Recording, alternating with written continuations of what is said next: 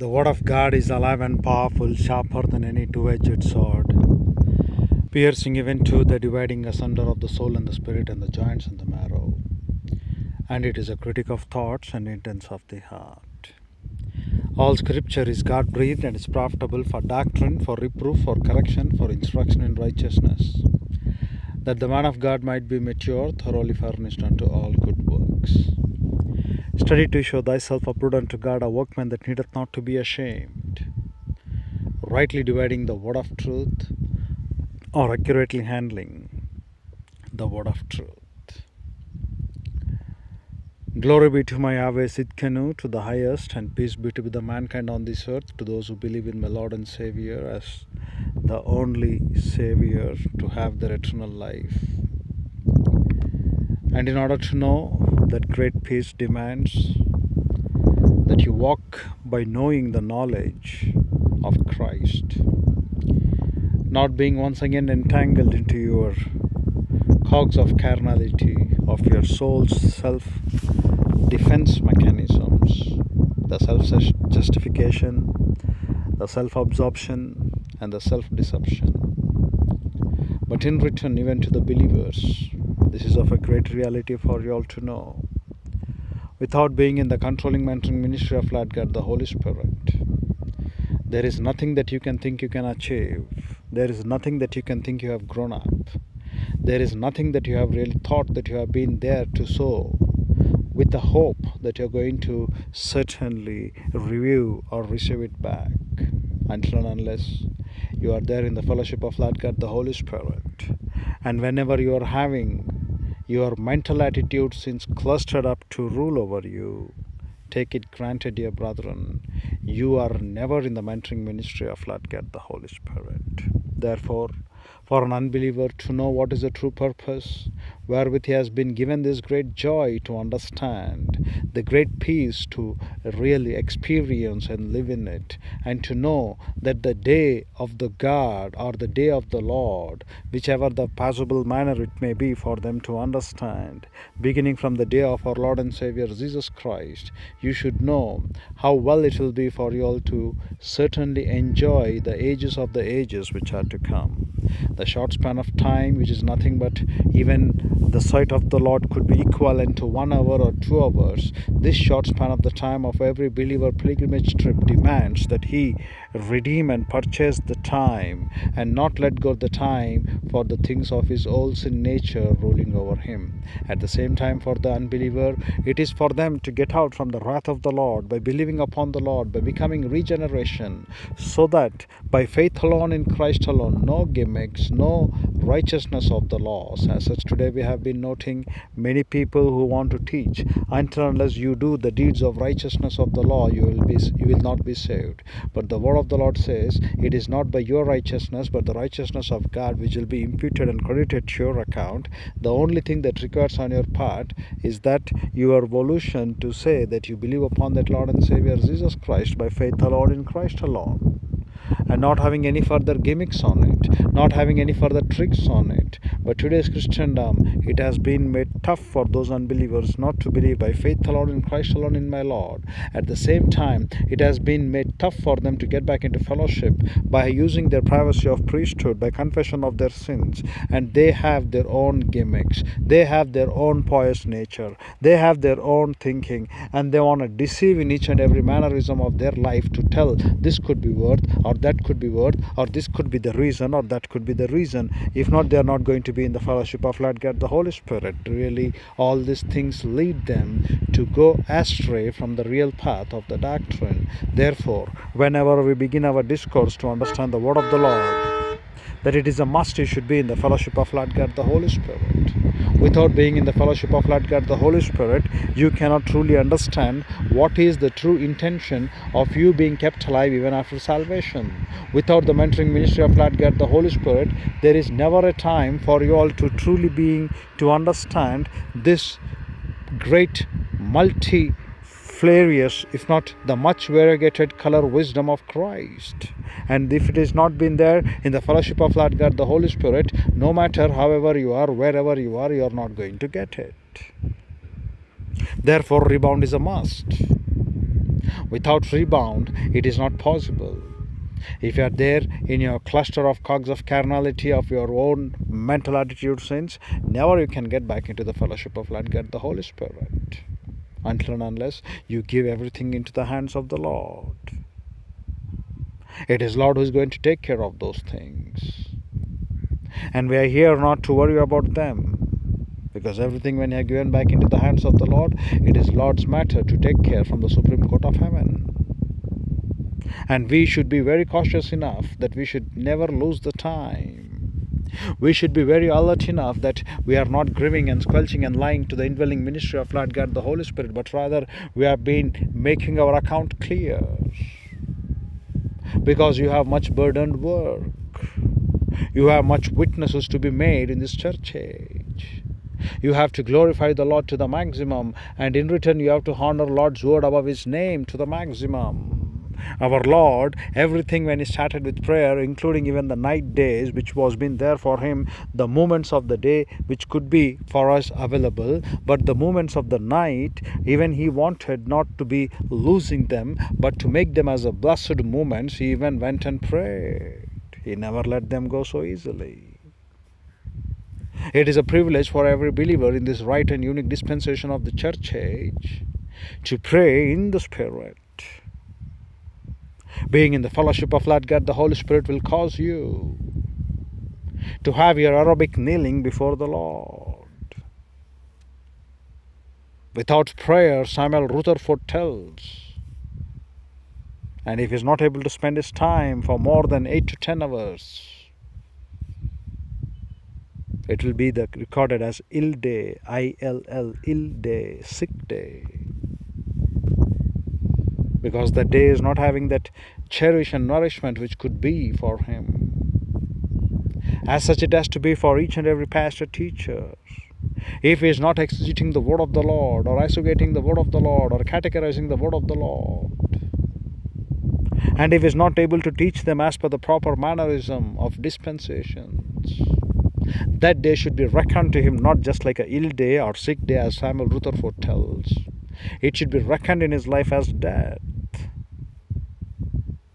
Because we have not done that which is our real work to be done. Having zealousness without having proper knowledge is certainly sin. And whatsoever is not of faith is sin. And we have been given this great burden to be a witnesses for His truth. Better than us, this creation would have been more witnesses. Do you know what is the blessed part for you?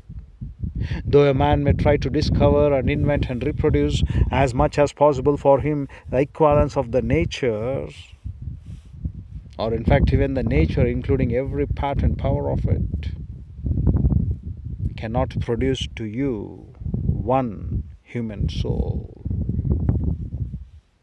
It cannot produce in you that divine spark. And that divine spark which has been given by the Lord God Almighty to make a man after His own image demands in this great and unique dispensation of the church age to be renewed in kai hosietis thesaletheia, in the true holiness and in the benignity of truth, that this believer should grow up, that this believer should latch upon to think the word of the Lord, that this believer should have number one priority to look wherewith he has been made even to be kept alive after salvation. And after salvation, is he redeeming the time, purchasing the time? Is he purchasing the time for God's greatest glory by using rebound? Or is he been oriented to look the true purpose, why even the angels are rubbernecking into it to look what you have been given? And these angels are only spectators looking upon the plans of redemption from the sidelines, but they are not participants in it.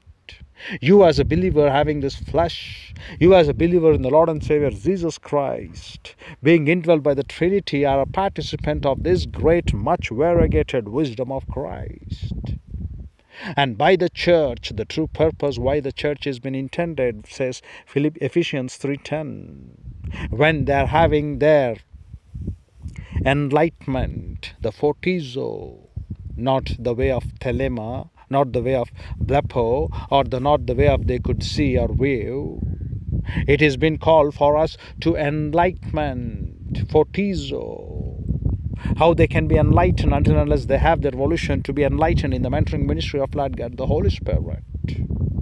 Until and unless they get out from the cluster of crags of carnality, from their self-justification, self-absorption and self-deception. Until and unless they get out from their bitterness, jealousy, vindictiveness, vituperation, maligning, gossiping, judging. Until and unless they get out from this mental attitude sin, the mentoring ministry of Lord God, the Holy Spirit, can never and never control them. And as long as you are thinking that you are being having those mental attitude sins towards your fellow brethren or towards any member of the human race, whether he is a believer or unbeliever, you make it granted when you are a believer in the Lord and Savior Jesus Christ. Never let God the Holy Spirit controls you until unless you use rebound and the confession of your sins, for which you are being alive in your mental attitude sins.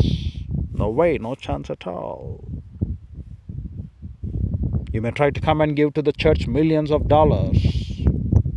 You may come and try to play in your emotional ecstasy, gibberishly jumping along and dancing along in the choir so that now your mind could relax after listening to a songs.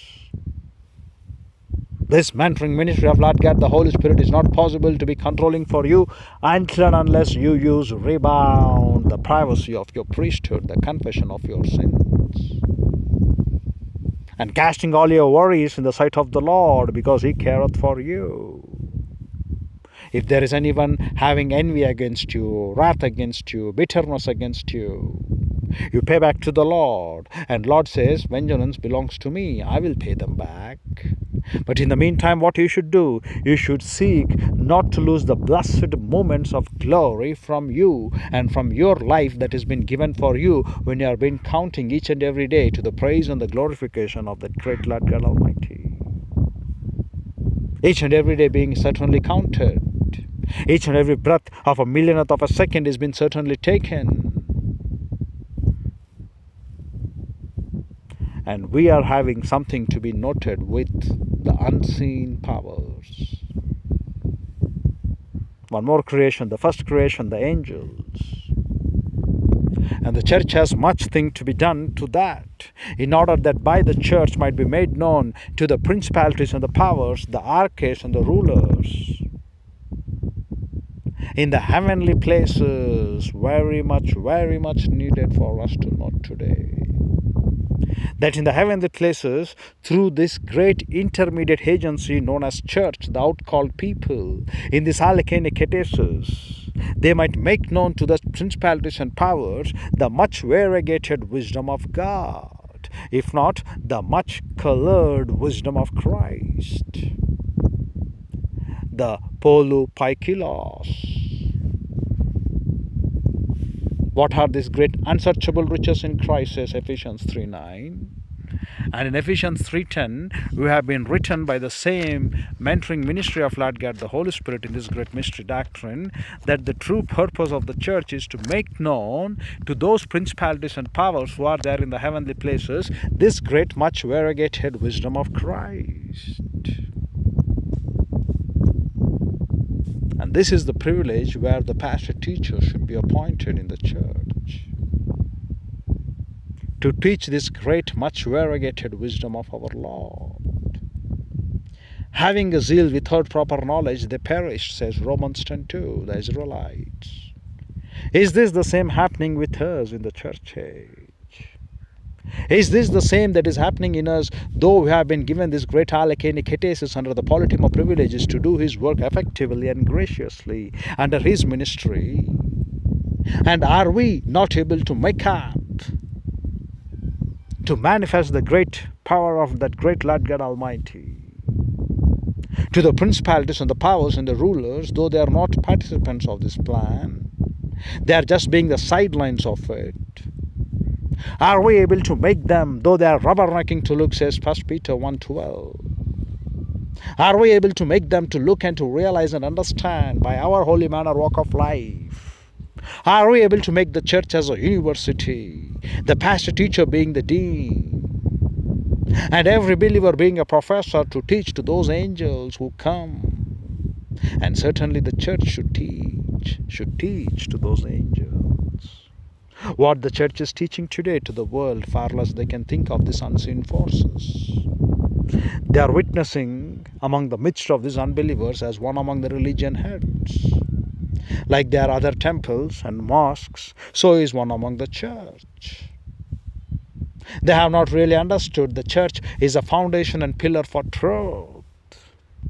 And people will come there to learn knowledge.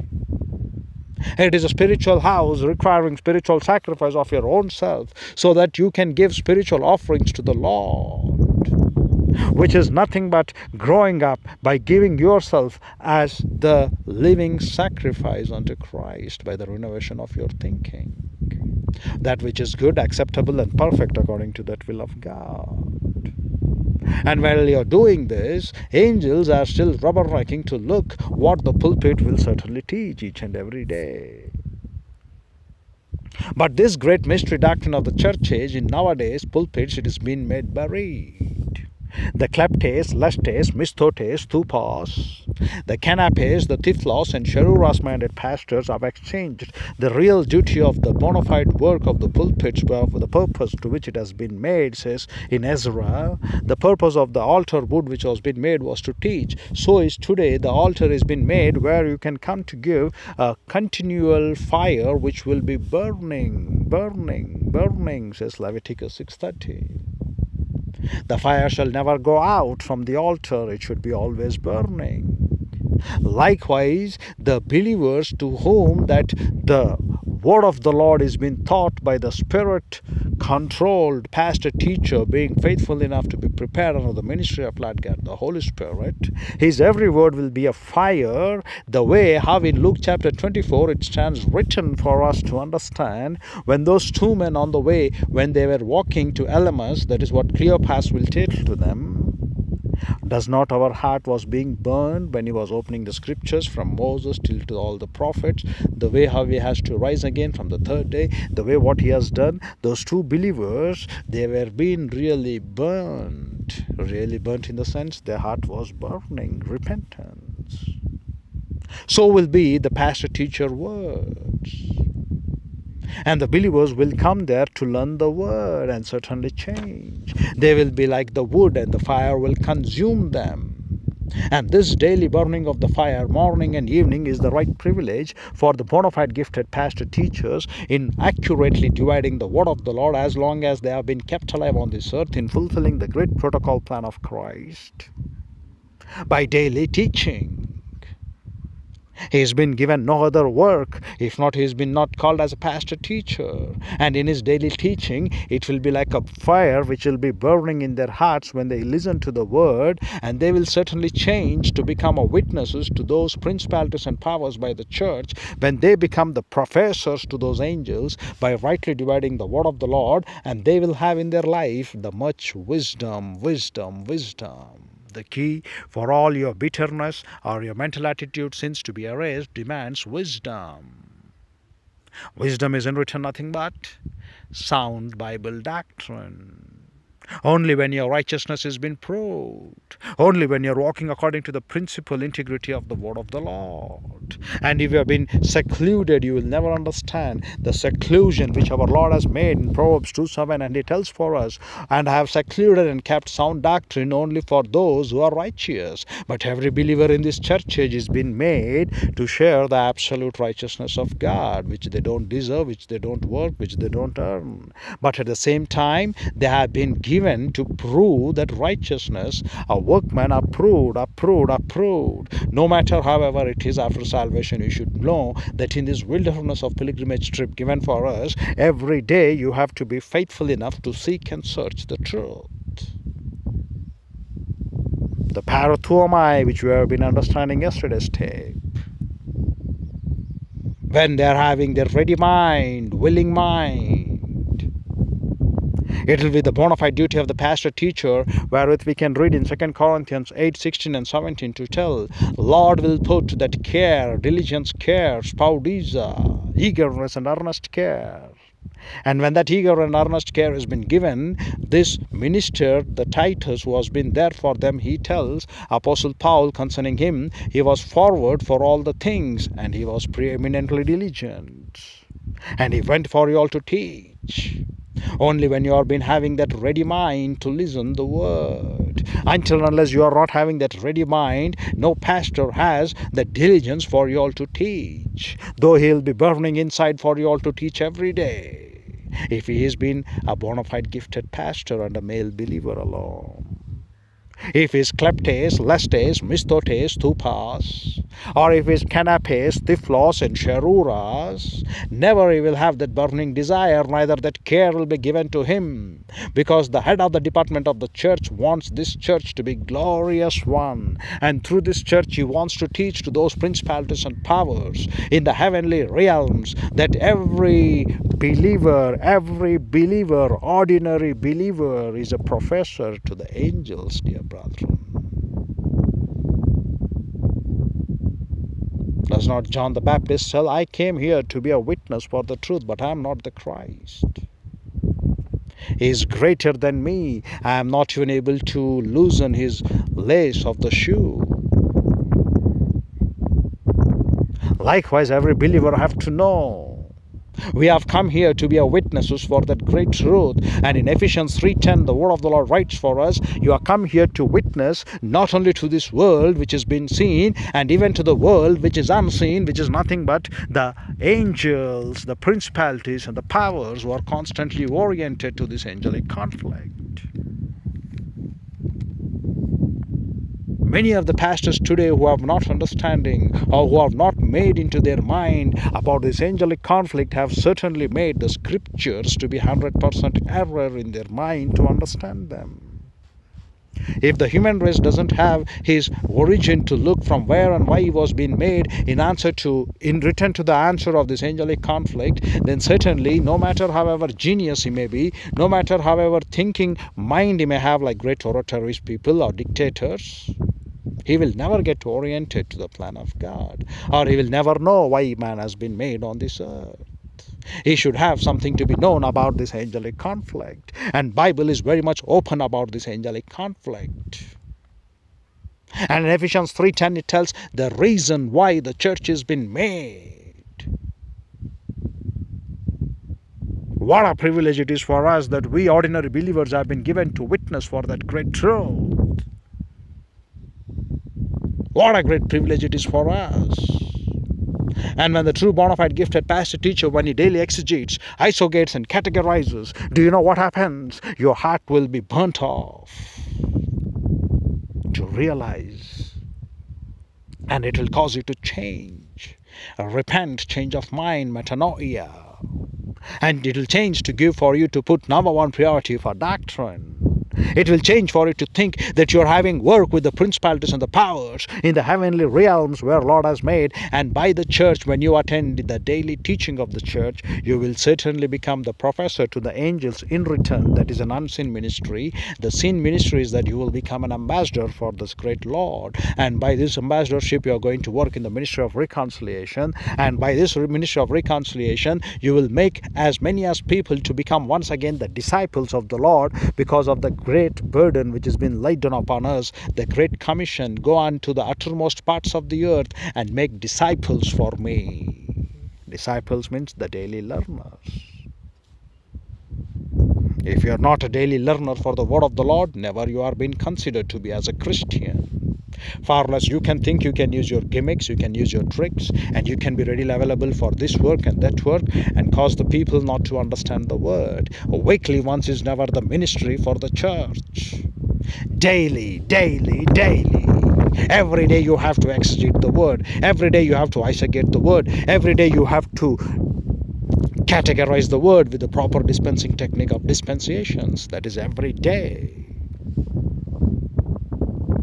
And there is no excuse for it. Neither there is a pleading of ignorance for you at the judgment seat of Christ, our Lord, which begins after the day of rapture and ends after 7 years.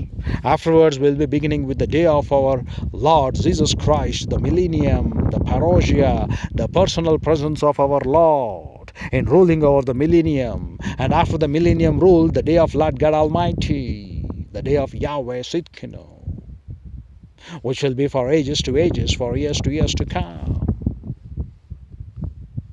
And for your short span of time on this earth, that you will be witnessing for those unseen and seen people on this earth, among the midst of this perverse, crooked generation, only by holding forth the word of the Lord as like your light, and only by speaking out the words filled with salt, so that your every word could be a wise counsel to unbelievers as well as to believers, when you are able to deal them with proper wisdom and not having your mental attitude sins. Do you know, only for this short span of time being a witness for the truth, how much more my Lord will reward you? Those 7 years of the tribulation which is happening on this earth, and our judgment in the heaven at the Bema throne of Christ, when you be turning out to become a winner believer in the Lord, as long as you have been kept alive on this earth by reaching for MGG, going through spiritual self-esteem, the only unique spiritual life, the principle of Eusabian, going through spiritual self-esteem and then moving for spiritual autonomy and then getting back spiritual maturity, and when you are passed on to become MGG, and every breath that you take on this earth, even you have been still kept alive to reach for the only purpose you can tell to this people: for me to live is Christ and to die is profitable, but my necessary is being laid down for you to keep you alive, so that you also can become an MGG believer, invisible hero in Christ, and leave behind a great legendary impact to those angels. And that is what the real purpose where Apostle Paul tells: in nothing I shall be ashamed, but in everything I shall be magnified in that great Lord God Almighty, only when I witness for the truth. And Apostle Paul believed the minister life is immortal until the work of the Lord has been achieved, because he doesn't have time to decay in his own mental attitude sins, which has a very much adverse effect upon his health. And besides that, the iniquity is what he has not confessed. With our Lord, he requires a clear account, a righteous account. Does not David pray in Psalms number chapter 7, verses 4 and 5? If I have done anything wrong, O Lord, if I have done and paid unfaithful, if I have not shown pitiness to others, let the enemy certainly destroy my soul, and let me be buried in the hell or in the mud. That sort of great righteousness which every believer should pray to the Lord. Lord, search me diligently, know me, know my heart, know my anxious thoughts. See if there is any offensive way, O Lord, but lead me in the way of everlasting. If I have done anything wrong, knowingly or unknowingly, the confession of your sins should cause you now to turn from cursing to blessing, only by the privacy of your priesthood, because in this church age we are being called to purchase the time, to redeem the time. Not to waste our time in legal activities, not to think that we are been purchasing the time and we are been doing good works, that is enough so that we can be back in the fellowship of Lord God the Holy Spirit. No, no way, no chance. Even the minute thought, the imagination behind that thought, even the word or deed, whichever you have done, which is certainly grieving and squelching and lying to the ministry of Lord God the Holy Spirit, you need to confess it. You need to cite it. Because our Lord has not spared his own Son on the cross, how much more you and me? We have been given this great privilege right from the day of your salvation, by faith alone in Christ alone, being baptized into that great royal ministry of Lord God the Holy Spirit, and being joined to that great royal family of God, which has been in heaven and on the earth. We are manifesting the same family as long as we are alive on this earth. And this great royal family of God should be our witnesses to teach, not only to the unseen forces, or not only to the seen forces, but also to the unseen forces. The seen forces are the human being. Towards unbeliever, you witness an evangelical work.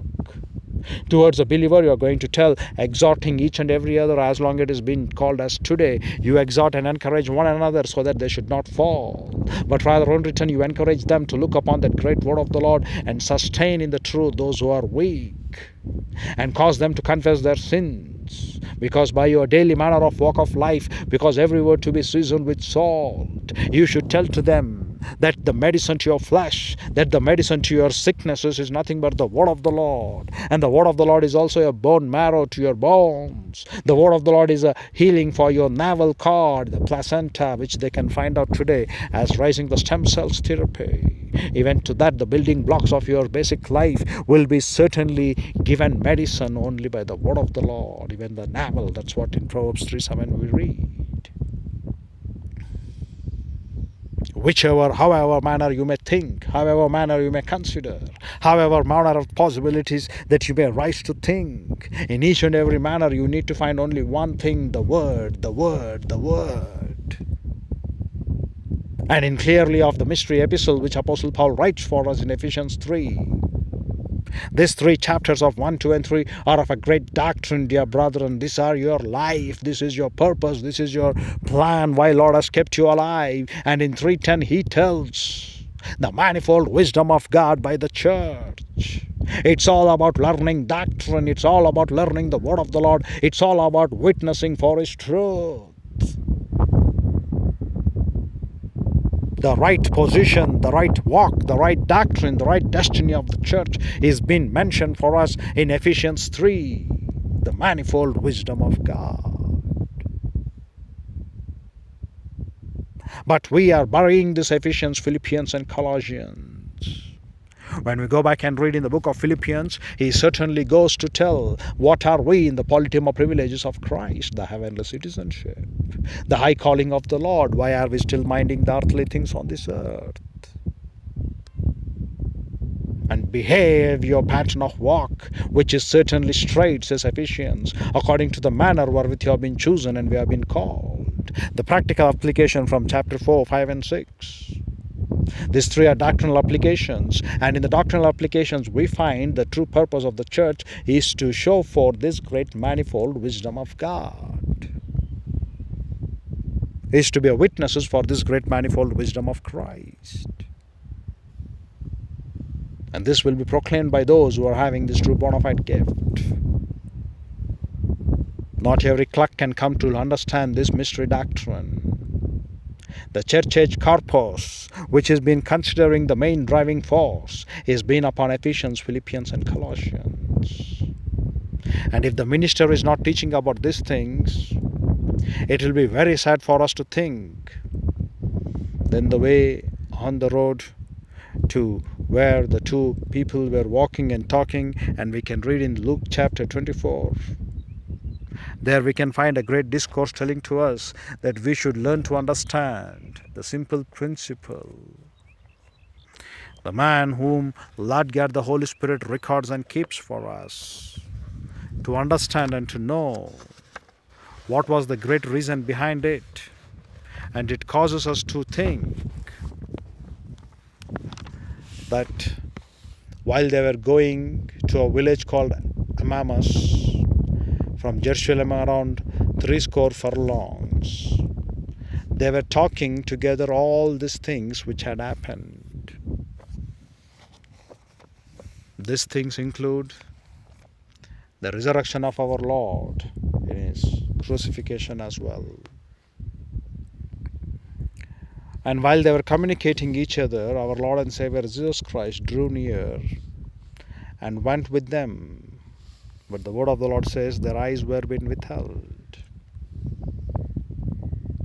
Their eyes were been not made known what he was exactly, so that they should not know him. What they were doing? They were certainly talking about this Lord and Savior Jesus Christ. The reason of example for me all to tell this thing is, even the mystery doctrine has been revealed and kept, but it is not been withheld now. This mystery has been made clear for us in the church age.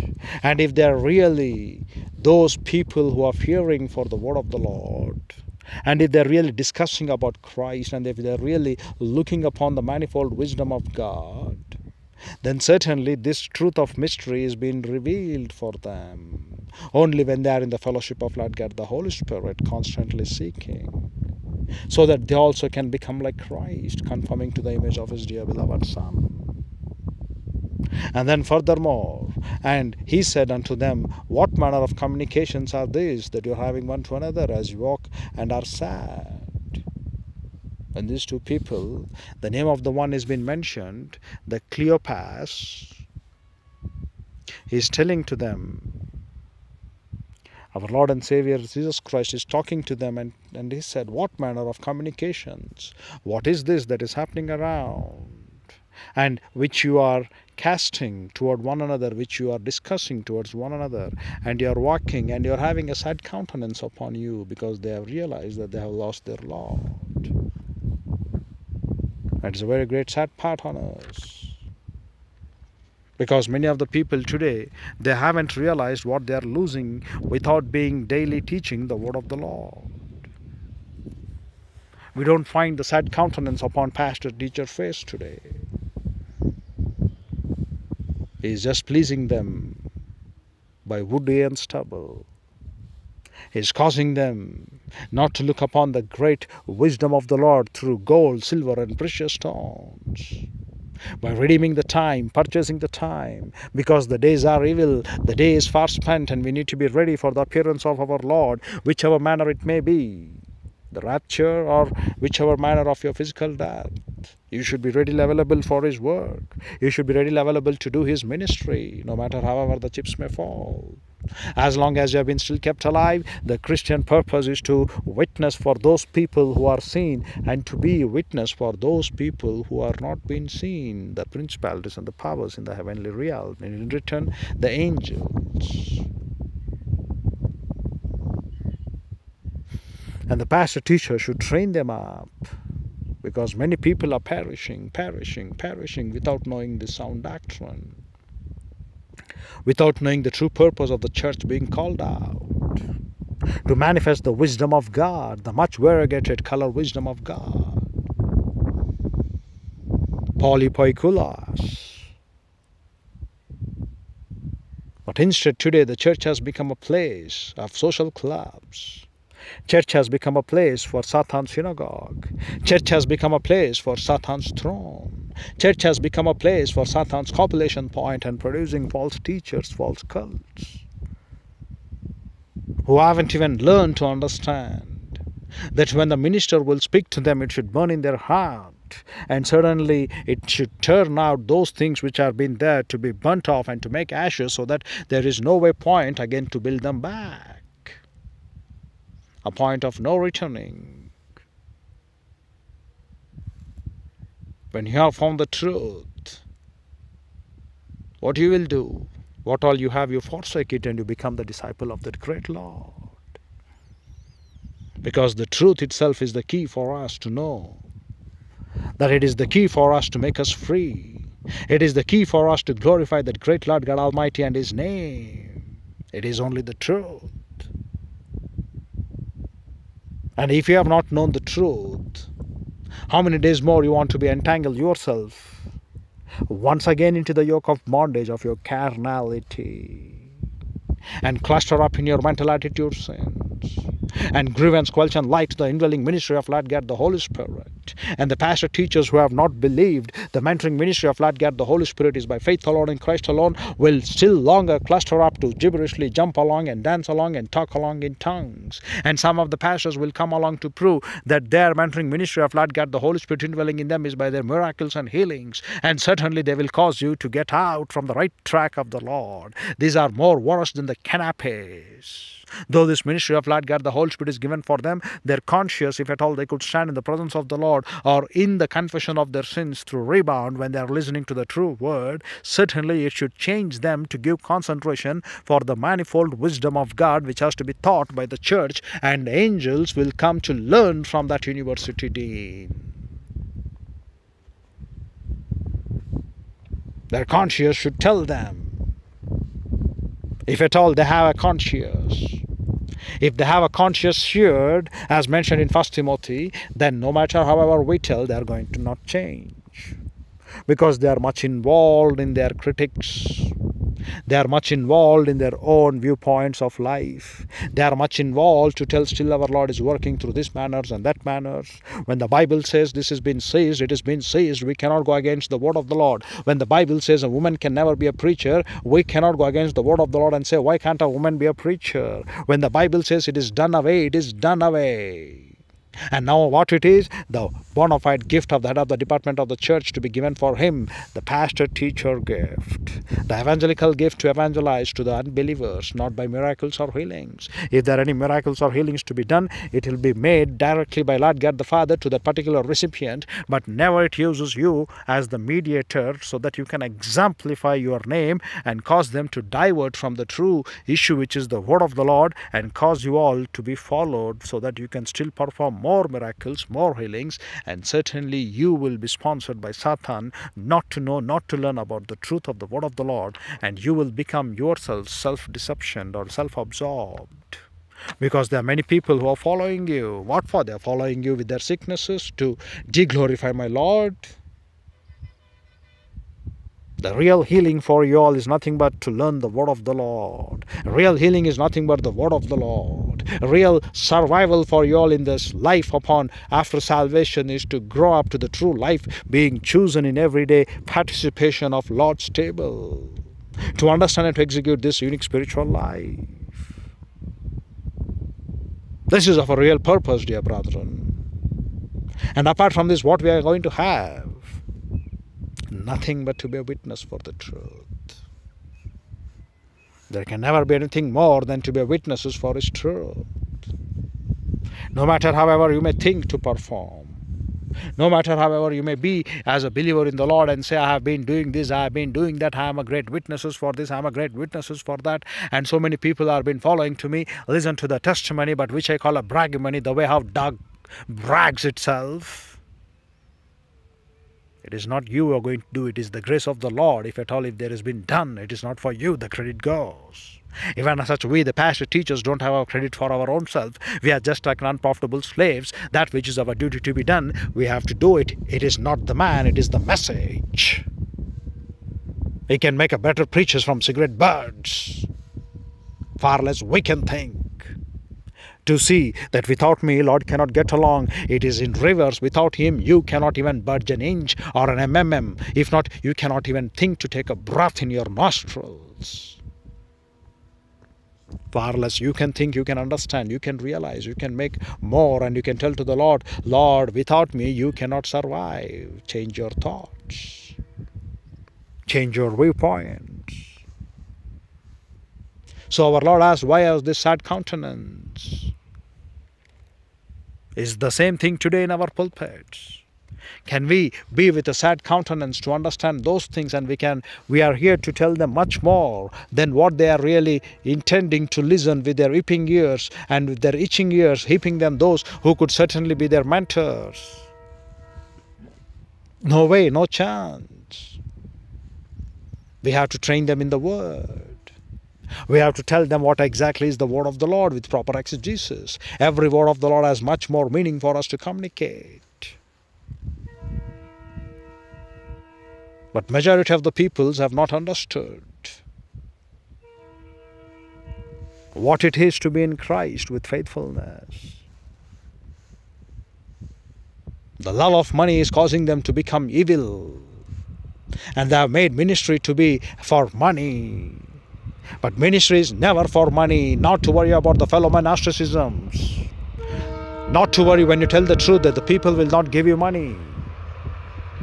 The ministry is for only one thing, to praise and glorify my Lord to the maximum. And teaching His word, exegeting His truth, exegeting His word. And every day we have been called to do that work. Because angels are coming to listen every day.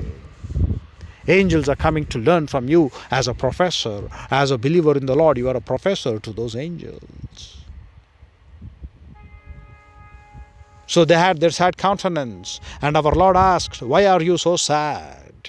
While He was walking towards that village of Emmaus. And one of them, whose name was CLEOPAS, answering said to Him, are you a stranger? That's what the point I wanted for you all to tell.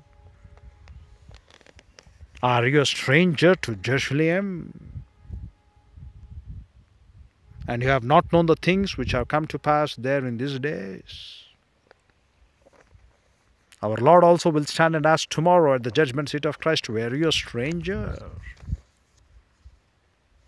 Have you not known that in this great mystery doctrine of the church age, in the dispensation of the church, I have given for you much more than the most what you can certainly imagine, starting from my dear beloved Son, and ending up with you all, though you grieve and squelch and lie to the ministry of Lord God the Holy Spirit, made a permanent abode in you to indwell, so that you could be guided for truth and could be led into everlasting truth, and you could truly know the calling in Christ, and you could truly be my witnesses. Like the way how CLEOPAS is asking my Lord, have you been a stranger? Have you not known the things that have happened in Jerusalem in these days? Certainly for every church age believer, our Lord will tell after the completion of canon given to us preserved, no matter however they are searching for miracles or healings, the greatest miracle is the word of the Lord, which can we have in our hand in our own translations, and which now, right now in this 21st century, we are able to have in the original languages through proper interlinear of scriptures as well. Though you don't know Hebrew, Greek and Aramaic, with the interlinear scriptures digging out with the proper lexicons and their words of the dictionaries, you can certainly understand the truth under the guiding ministry of Lord God, the Holy Spirit indwelling in you. Among all of these great privileges and opportunities, like the way how CLEOPAS would ask my Lord, are you a stranger? Likewise, are we strangers to this great mystery doctrine of the church age? Though being written and kept before the foundation of the world, now being revealed and written and kept through Apostle Paul, the doctrine, the position, the walk, and the destiny of the church being revealed, though our Lord proclaimed in Matthew 16:18, but now through Apostle Paul, which was being committed to him, now being taught for us. Are you still stranger to read those things?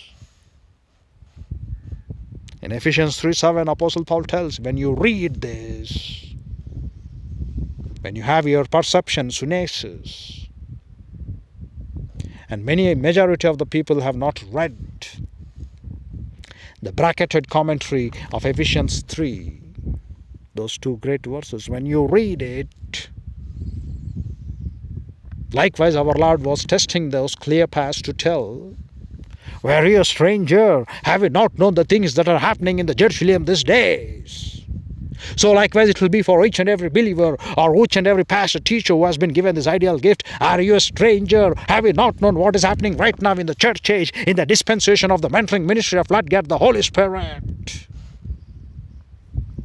The things that are happening in this Alekene period. Are you still a stranger not to know these things?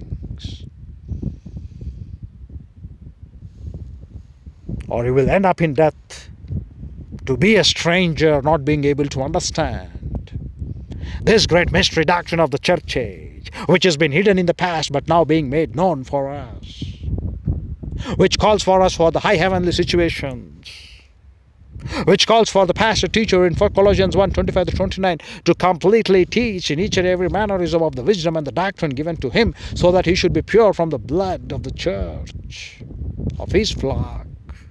The exhaustive energy that you're going to spend, which are going to show forth the manifestations of Lord's suffering. And you want to be still strangers. And you want to love those things which the Bible tells. Everything on this earth will vanish off except the will of the Lord that could be done. It includes starting from believers to unbelievers.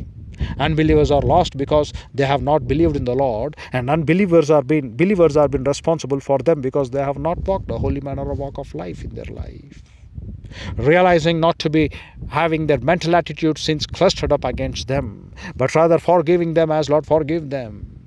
In fact, when indeed that's not only towards the unbelievers, even to the points of believers as well, they still have their grudging viewpoints because of that great thupas-minded pastors. They are still arrogant enough not to change to the daily order of pulpit ministry. They are still canapes, stiff laws, plastering them with untempered mortars. They are causing them to still get afraid of the things and make them, if you are not giving tithes, you will be certainly cursed. And among all of these things, the word of the Lord says, let them do it. I have the rewards in my own hand, what they're going to do. But it is of a great exhortation of warning to you all, the way how our Lord said, to show for the wrath of the Lord, to show for the power of his might, he has hardened the hearts of Pharaoh. So that instead of his heart being hardened, much more it might be, much more than that, the power of the word of the Lord was being evangelized, so that the entire earth should know that tomorrow he doesn't have any chance to claim. The way how the dead man, which has been told in Luke chapter 16, the great parable where many pastors don't believe upon that parable. The rich man and the Lazarus, they say it is just like a story, but it is not a real fact.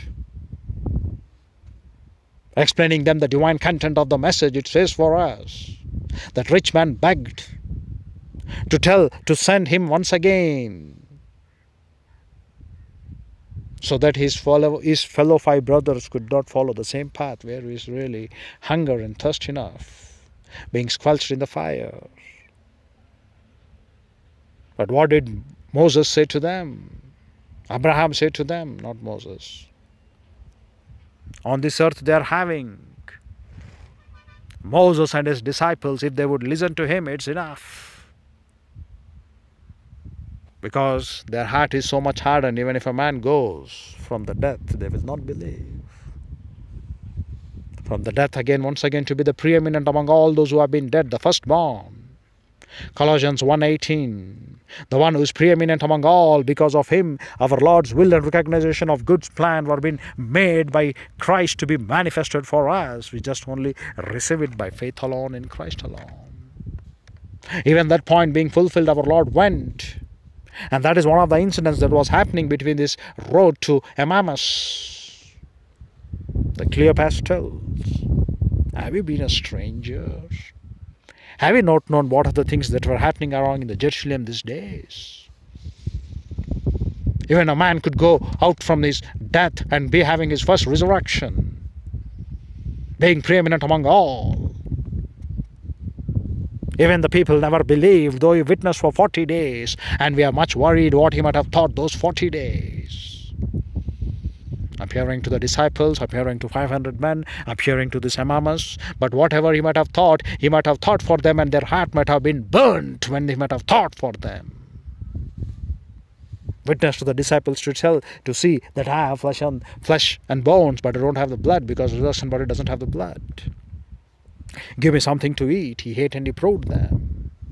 But in today's Christendom, the morons are investigating, try to discover that the resurrection body could be through cryonics or XYZ methods, which they can certainly go evil, but never they will come to know the great power of the resurrection of the Lord. Lord will be laughing at them, because cryonics tells to remove the blood and preserve it. And the scientific knowledge is causing them to believe those terms rather than believing the great word of the Lord, which said, I am the resurrection and the life. And when our Lord says it is I am the resurrection and the life, it is the Lord who has to provide a solution for it.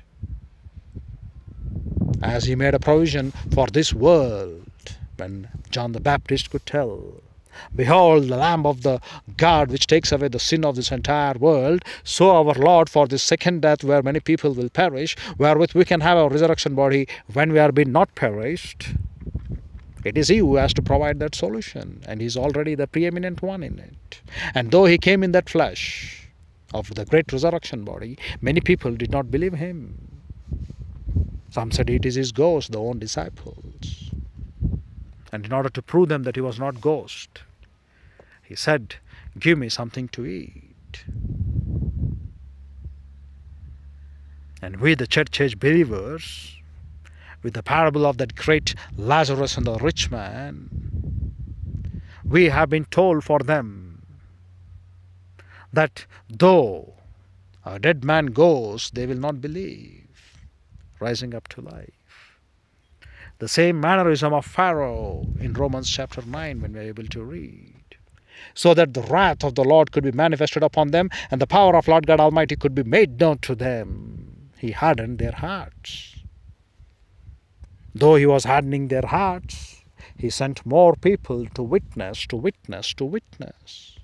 And we, being the vessels of honor, we should be having our work only to be straight laid down in our mind to think we are witnesses for the truth. And how much more in this church age? That discourse was been given for them while they were in the period of that Israelitic one, from the period of the day of Pentecost till before that it goes to the dispensation of the Jews. Apart from the great discourse from John chapter 13 to 17, in the Gospels everything belongs to the dispensation of the Jews. And during that time, the parable was told. Even if a dead man goes, they will not believe. They have prophets of Moses. And these disciples, let them believe. It's enough. But they will not believe. But after that our Lord went, resurrected. Then too they did not believe. Why among all these things? If they would have not known that they should believe in that great Lord God Almighty, certainly they will end up in the great wrath of the Lord. So in order to make them to know, and in order to see that when they claim a case before my Lord to tell, you have not witnessed me, certainly this generation of the people where Lord calls each and every believer to be an effective ambassadorship, the dispensation of the church age, in return the effective kingship, they should be the witnesses for which they have been born. They should be the answer to those people who claim that our Lord has not witnessed. They in return will stand up, those who have been there in the constant fellowship of Lord God, the Holy Spirit, walking in the heavenly path and not wasting their time in useless and worthless things. They will be the witnesses, and Lord has raised and kept them, chosen and separated them. In fact, even indeed every church age believer, before the foundation of the world, our Lord met them. That is what foreknown means, progenisko. He did not meet them. He just did not meet them so that he can have their pleasure on this earth after believing in the Lord and walk their life as usual as they can. But he met them to tell, whom I have foreknown, them I have called. Whom I have called, I have made them to prorizon, the predestination of Christ. And what is the predestination? To get conformed, sum morphe, to the image of his dear beloved Son on this earth, to witness, so that there could be no one to raise his hand and finger to tell, I was not been heard about this, I was not been heard about that, as they were now CLEOPAS tells to our Lord and Savior Jesus Christ, who has been resurrected, and their minds were being held up not to know that he was the Lord. He said, are you a stranger? So that even you should not be called like that. But in return our Lord could say to them, when we are being witnesses for the truth to this world at the judgment seat of Christ, are those believers who have lost the salvation, which we have lost the rewards of their salvation by heading up into wood, hay and stubble rather than gold, silver and precious stones, our Lord would tell to them, were you a stranger, were you an alien to these things which have been revealed? Wasting your time by teaching for those gimmicks and pastoral tricks. Those things which the word of the Lord says, they don't have any place at all. Because the church tells, the church is a ground and pillar of truth, 2 Timothy, and we can find over here writing for us in Ephesians 3:10, the much variegated wisdom of God to be taught by the church. And church is not a place for gimmicks or tricks or miracles or healings. Church is a place where the people will come to seek and learn the word of the Lord. By daily exegesis, by daily isagogies, by daily categorization, with the right dispensing technique of dispensations. And church is the place where the people will come. And if you don't be there for witnesses of that truth, then certainly our Lord will tell for you at the judgment seat of Christ when you are pleading ignorances. Were you a stranger? Have you not known that I have given to you the completed canon of Scripture? Have you not known the politeum of privileges given to you? Have you not known the baptism of Lord God, the Holy Spirit, right from the day when you believe in the Lord and Savior Jesus Christ? Have you not known that your temple is the body of God? And this body is nothing but the temple of God where the Shekinah glory wants to indwell in it. Have you not known the things that have happened now, the things that have changed now? And you may plead your ignorance to say, Lord, I don't know. So what? You have not taken heed to confess your sins. You have not taken to prove yourself the righteous one. You have not taken to walk in the path of integrity, of great uprightness. You have chosen the other path towards your old sin nature to be covered, to have your attitude holier than thou. And you thought you can get back the fellowship of Lord God, the Holy Spirit, by your gimmicks, by your tricks, by your offerings, by your sacrifices. Lord doesn't have pleasure in them. Lord has pleasure only to obey His word. And His word tells, be confession of your sins. 1 John 1:9. Does not the Old Testament give a great historical records? Nehemiah chapter 9. Nehemiah chapter 8. Daniel chapter 9. Ezra chapter 7. The confession of their sins, even including their fathers, so that they could get back into the fellowship of Lord God Almighty. But right now in the church age, it is not for the confession of your father or your mother. It is the confession of your own sins, individual sins, because you have been given the privacy of your priesthood. And we the believers have been given this great privilege, only the church age believers. When CLEOPAS told when his mind was held, there was a reason for it. But now the church age believers are being prayed not just to blepo, not just to have their telema opened, but they are being called for photizo, to shed light. And there will be no shedding of light until and unless you go in to take the responsibility for your sins that you do, and you won't come up to take the privacy of your priesthood with the confession of your sins. Till that time there is no photizo. There will be no controlling, mentoring ministry of Lord God, the Holy Spirit, though He permanently indwells in you. It demands a clear consciousness. And majority of the people have gone to that which we shall call them as wood and stubble crowd. The softest crowd, the reasonings crowd. How many days more you want to live a life without facing the facts? Your fiction's life, if not impressing of deception lives or hypocritical manner, may be happy to those who are fellow believers with you, but not and never with God. How many days more you want to be in the dilemma of your thinking? How many days more you want to be ignorant? The CLEOPAS was being held, but he said, are you a stranger? He spoke, have you not known the things that have happened in this Jerusalem these days? But we are not being held like that now. We have been enlightened. We have been given the mentoring ministry of Lord God, the Holy Spirit, to seek, to search, to find out. Your evolution is the key, dear brethren. Because much is given for us and much is expected from us. And our Lord said, those who seek me, I will be found by them. But the privilege for this church age, do you know what the Isaiah say? Those who have not sought me, I was been found by them. What a privilege it is. We the strangers, we do not know what exactly to do in this ministry of Lord God, the Holy Spirit. Our Lord says, you have not sought me, but I have been found by you. So that now you could be the witnesses and you could tell to those genius-minded men, a small baby, if he answers back to genius-minded men by witnessing and obeying the word of the Lord, how much anger that genius mind will have. That genius mind includes those unbelievers who have not believed in the Lord of the Israelite times. Even those genius mind will include that Satan and its fallen angels. They will be certainly ashamed when we believers are walking in the principal integrity of truth by obeying His voice and walking according to His truth. They will be certainly shocked, because we have been given much and much is expected from us. And we cannot end up in those things, which is once again the pride of life, the lust of flesh and the lust of eye. We cannot walk no longer in the things pertaining to this earth, but we are being transformed from the kingdom of darkness into kingdom of light by the great divine power to be manifested in our lives through the daily intake of the word of the Lord, and to be a witnesses towards the seen forces and unseen forces as well, both. The seen forces are the physical men and women whom we see. Unseen forces are those invisible men, the principalities and the powers mentioned for us in Ephesians 3:10.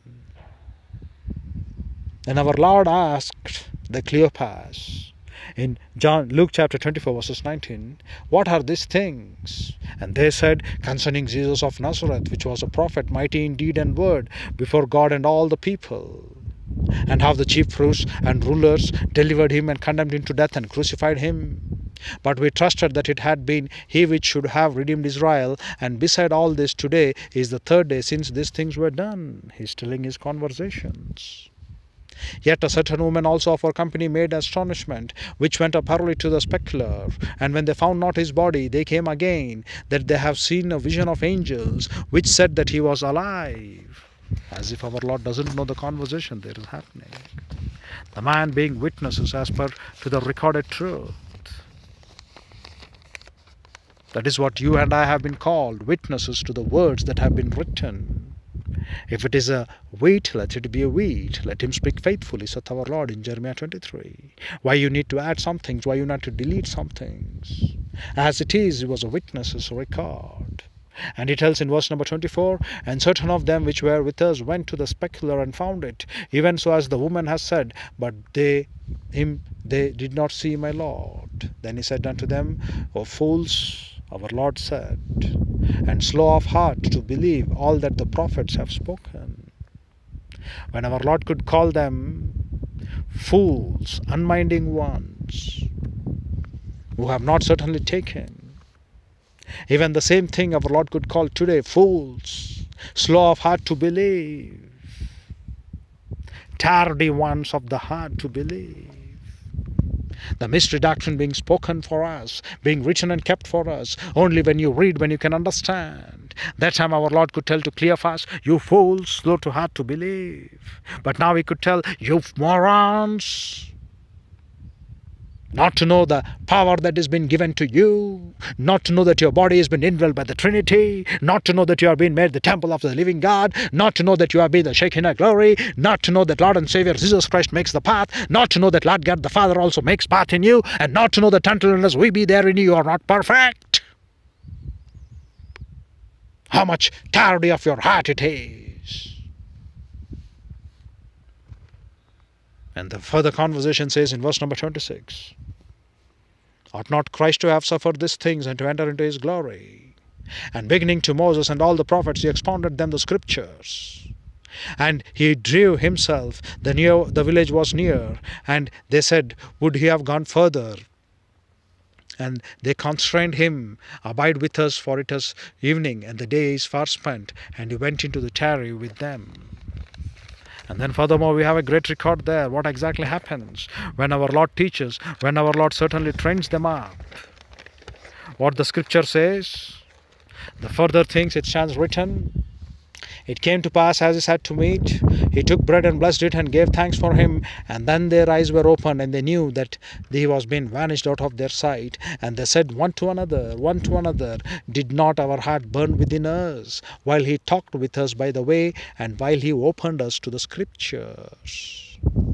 And the same hour, what did they do? Did they stop? They rose, they returned to Jerusalem, and found the 11 gathered, and they were with them, saying, the Lord is risen indeed, and hath appeared to Simon. And they told the things in the way, and how he has known of them in breaking of bread. They witnessed to this truth. Dear brethren, these things why we are telling to you all today. If our Lord could stand to say, fools, slow of your heart to believe, tardy of your hearts to believe, this great mystery doctrine, you are going to lose that great blessedness which has been given only for this church age believers. And if the pastor teacher could train us today to tell to those kleptes, lestes, misthotes, thupas, to teach to them, those who are canapes, tiflos, and cheruras, have you not known these things? Are you a stranger? And if they could change, and if they could certainly take in the true account of the word, and certainly teach them about this mystery doctrine of the church age, then Lord wouldn't have called you at the bema throne of him. You fools,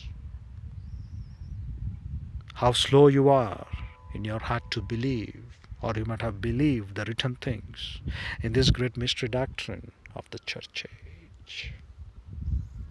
Your great and unique spiritual life, the use of beyond life, godliness with great contentment, this great value of life only through the wisdom of Christ in the church, wherewith you should teach them, wherewith you should certainly make to understand by the point known as to be read, the point that you should have to understand what it is to read. And many people have gone not to have that mental apprehension regarding this mystery doctrine, and they are not able to read, to understand. But here now in the church age, it should be the idea to write, so that every word is accountable to the Lord. And when you write, that you might understand the insight into this great mystery of the Christ, which in other ages and different generations was not made known to the sons of men. But now it has been revealed by the holy apostles and prophets, by the indwelling ministry of Lord God, the Holy Spirit. So where do you want to end up? The church is a place where people should come to learn the sound wisdom of Christ.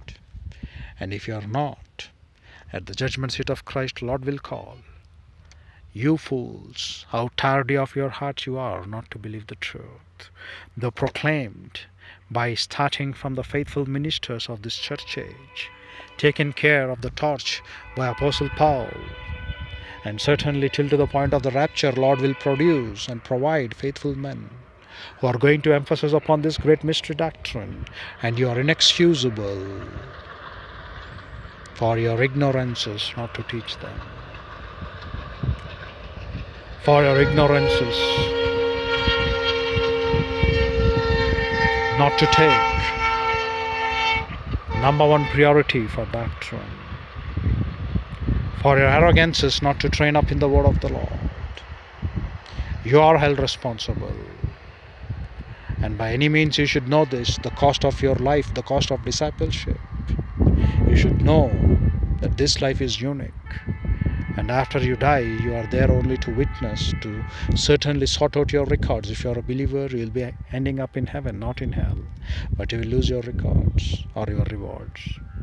But as an unbeliever, because of your because of your failure to witness them for this truth, when they held up in hell, you will be held responsible for that.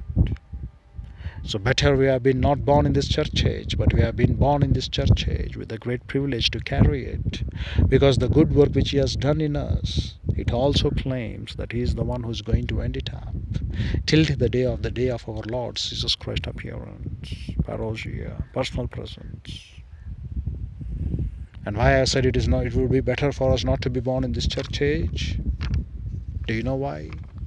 Because in the old dispensation only the Jews were being saved, and they too had the work of responsibility of evangelism, but they failed, and they are excusable in a point to tell they are not been indwelled by the ministry of Lord God, the Holy Spirit. But we, the church age believers, are inexcusable. We are not at all excusable. Though we are not worthy to be indwelled by Lord God, the Holy Spirit, He indwells in us.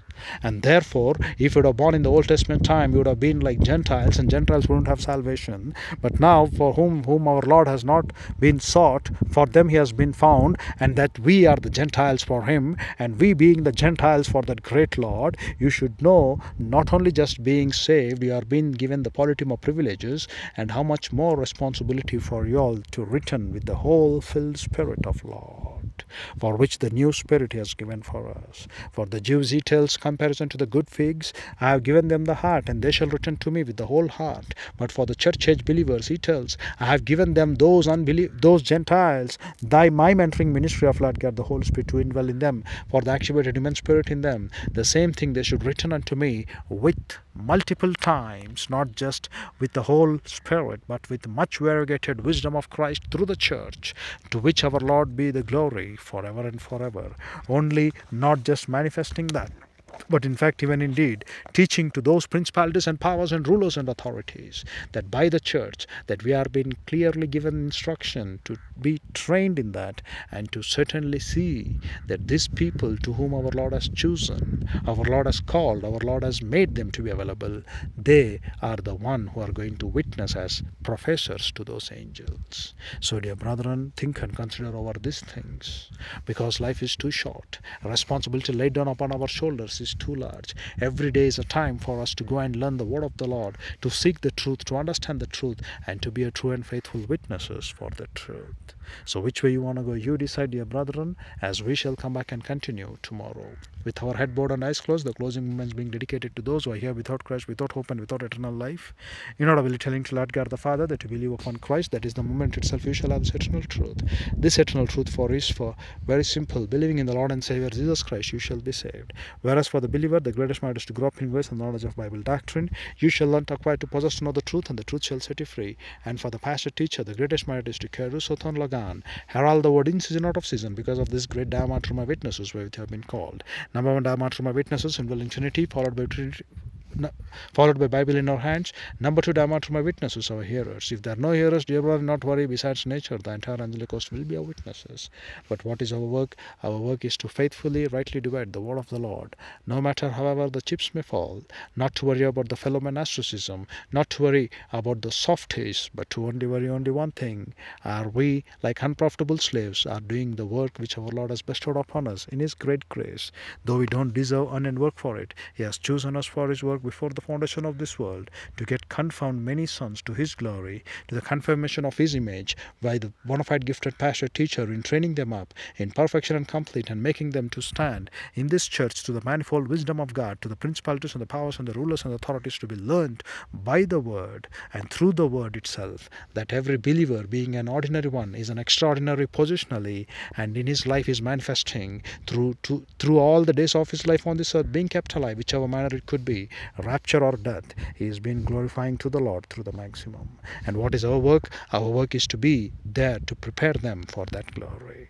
Not to worry and not to seek and not to understand about your glory, only to seek the glory of the Lord. And that glory of the Lord is what we have been chosen, so that we should be standing before the judgment seat of Christ, to proclaim, to tell to them, were you not a stranger, because I have taught you these things?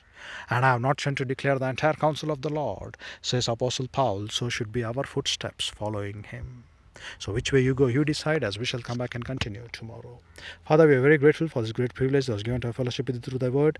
Father, we pray that Lord God, the Holy Spirit challenge us by this message, so that they could truly understand the true calling in Christ, and they could be readily available, not to be certainly taken the exhortation from you at the judgment seat of Christ, to tell you fools how tardy you are to believe the truths. Help us to do thy work faithfully, Lord, so that they could also truly understand thy will, thy purpose, thy calling in the Lord. In Christ's name we pray, sovereign Lord. May Lord get the Holy Spirit enlighten us. Amen.